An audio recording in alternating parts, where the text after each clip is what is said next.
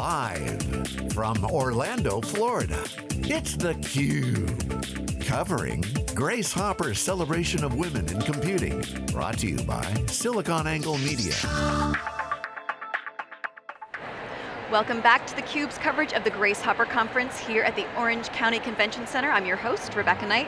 We are joined by Aysegul Gunduz. She is a professor at the University of Florida College of Engineering. Thanks so much for joining us. Oh, thank you for having me. So congratulations are in order because you are an ABIE Award winner, which is awards given out by the Anita Borg Institute, and you have been given the Denise Denton Emerging Leader Award. So tell us a little bit about your award. Well, thank you for asking. We've heard a lot about Grace Hopper and Anita Borg throughout the conference.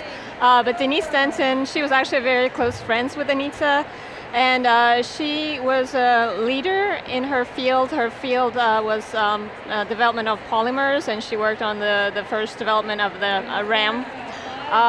But she was actually the first ever Dean of a College of Engineering at a major university in the United States. Yeah, first of all, woman Dean, yes.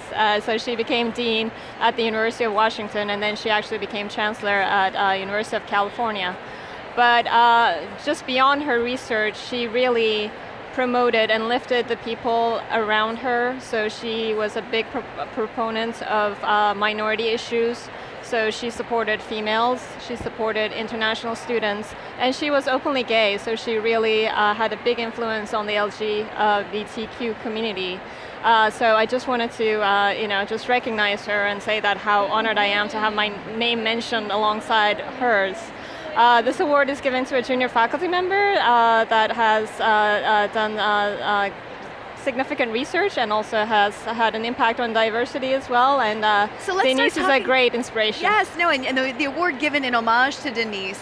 So your research is about detecting neurological disorders. So tell our viewers a little bit more about what you're doing. Sure, so I'm an electrical engineer by training and who does brain research for a living, so this confuses a lot of people, but I basically tell them that our brains have bioelectric fields that generate biopotential signals that we can record, and we're really trying to decipher what these signals are trying to tell us. So we're really trying to understand and treat neurological disorders as well as psychiatric disorders. So I work with a lot of neurosurgical patient populations that receive electrode implants as part of their therapy, and we're trying to now improve these technologies so that we can record these brain signals and decode them in real time so that we can adapt things like deep brain stimulation for the current pathology that these patients are having. So deep brain stimulation currently is working like, think of an AC, and it's working on fan mode. So it's constantly blowing cold air into the room, even though the room might be just the perfect temperature. So we're basically trying to listen to the brain signals and only deliver electricity when the patient is having a pathology. So this way we're basically turning the AC onto the auto mode so that once they're actually not having symptoms, unnecessary electricity is not delivered into their brains. So pacemakers, when they were invented, were functioning that way. So people realized they can stimulate the heart, and the person would not have a cardiac arrest, but now we know that we can detect the heart pulse very easily, so then someone thought about, okay, so when we don't detect the pulse, heartbeat, let's only stimulate the pacemaker then. So that's what we're trying to adapt to the neurotechnologies. And what is the patient response? I mean, I imagine that's incredible. I mean, so these are people who suffer from things like Parkinson's disease, Tourette's syndrome. I mean, it's a small patient population that you're working with now, but what are you finding?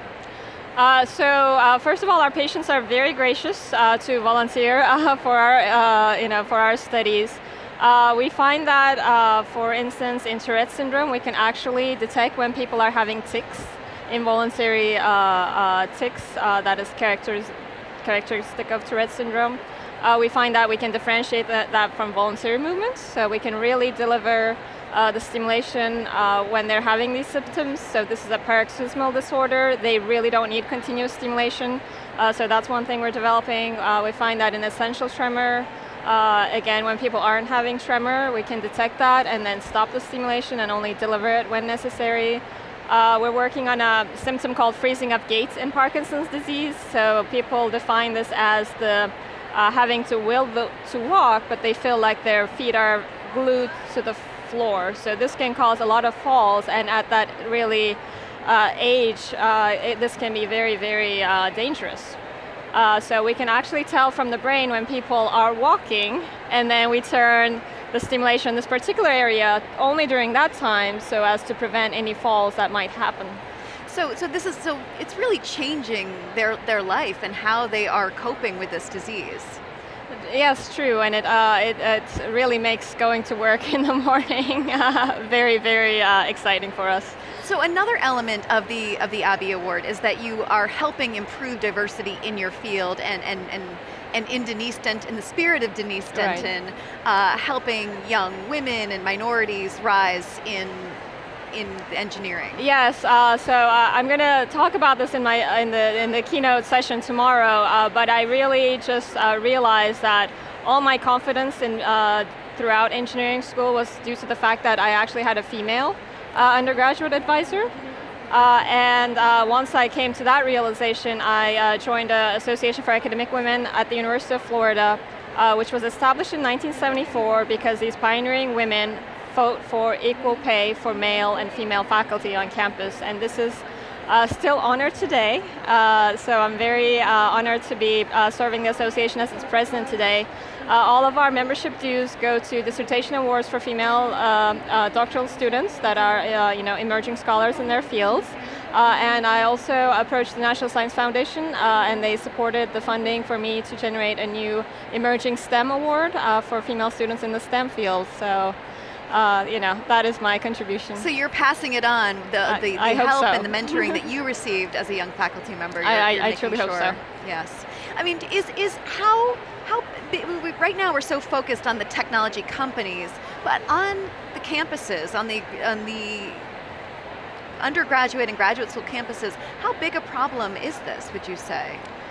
So I'm a faculty in biomedical engineering, so in our field we actually have some of the highest female to male ratios compared to other engineering fields. People attribute this to the fact that females like to contribute to the society, so they like to work on like to solve problems. Yeah, right. they like to work on problems that have a societal impact, and I think working with basically disorders in any branch of medicine is it really fires up female students. But yes, when we go to other departments such as electrical engineering, mechanical engineering, the ratio is really, really small. And it still is a problem, and therefore we're really trying to mobilize all female faculty just to be present. Just the fact that you're there, that you're a successful female in this field, the role really, models. Yeah, really makes an impact. I think the most repeated quote at this meeting is that you can't be what you can't see. So we're really trying to support female faculty. So we're trying to retain female faculty so that the younger generation of females can see that they can and they will do it as well. You can't be what you can't see. I love that. Those are words to live by. Right. Yeah. Well, thank you so much, Aisha. This is a pleasure meeting you. Pleasure having you on the show. Thank you so much. Pleasure's mine.